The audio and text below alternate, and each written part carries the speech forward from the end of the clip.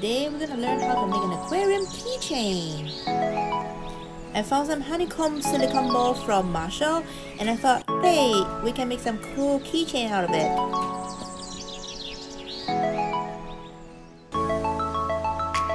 First, the usual step, I'll start off with the base.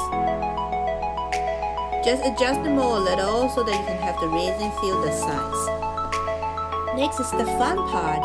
I have this small little bucket and spade, which I always use it to play with the sand. Only put a very thin layer of sand because you only just need that as the bedding. Mix it really well with the UV resin so that when you do the curing, there are no bubbles. So before curing the sand, I'm also going to be adding one tiny cute little seashell, and I'm going to just adjust that into the appropriate position. And now you can do the curing. The next part would be the plants and the flowers that you're going to add into the aquarium, which I love.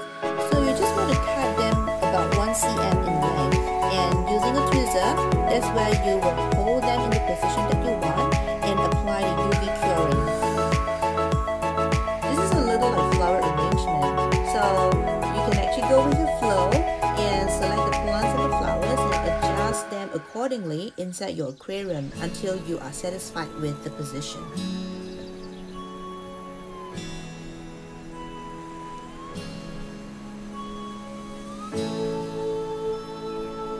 So I would need a fish for my aquarium. What you can do is you can actually use the stickers or transparent film, which are easily available online. So I actually got this transparent film of different types of fish, and I've selected the koi fish as my main character in my aquarium. So now my aquarium is done, and I'm going to cure it before adding on the rest of all the resin for the water. Ta-da! And I'm pretty happy with the results.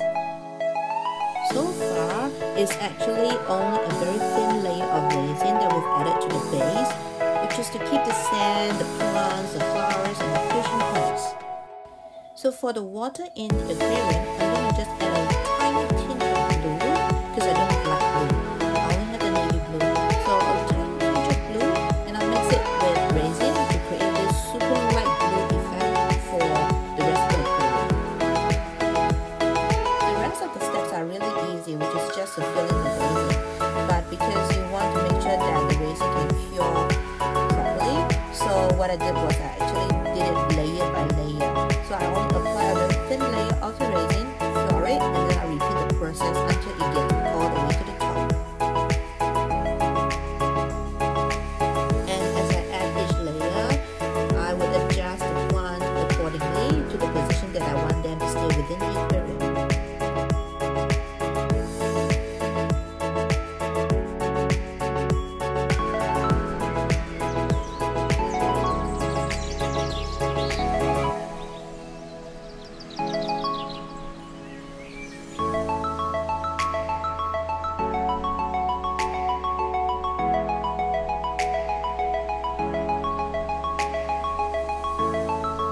My final layer. I am so excited! And now for the reveal. Ta-da! So cute! My very first aquarium!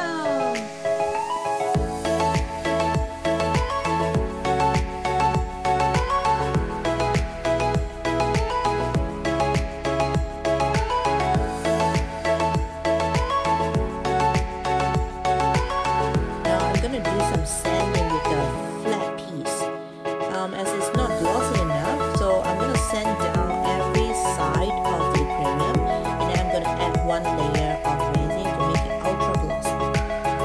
When you're sanding, you want your resin to be very smooth before you do the coating.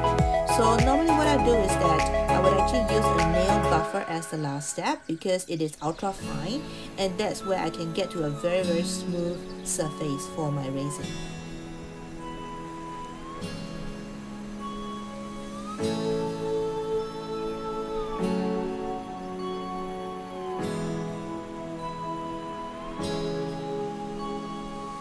So to prepare for the coating, I'm gonna drill a little hole in the middle where I can screw in the screw eye pin. And this is where it got really frustrating for me because I actually broke 2 screw eye pins.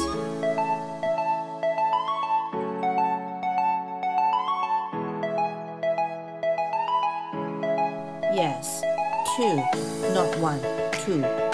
The first one I was pretty lucky. I was able to get the bit out, but for the second one, it just got stuck.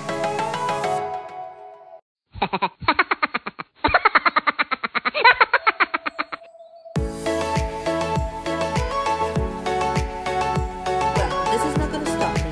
I can save this. So I'm chaining to a bigger and stronger screw eye pin just for the coating process, and then I'm going to take it out and replace it with the cap on top. I love the coating process. It's kind of therapeutic for me. So you want to have a flat tip brush, and that's how you can start working with the coating. What you want is a very thin layer of resin across the entire aquarium, and you will keep moving the aquarium around so that the resin can get even throughout. Normally I'll hold it upside down, so if there is any excess resin, it will flow to the screw pin, which you can remove later.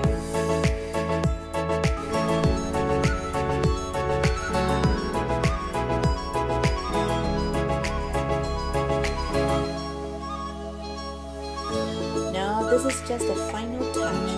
I'll remove the screw pin and then just replace the top with the cap, which I can then attach it to a keychain.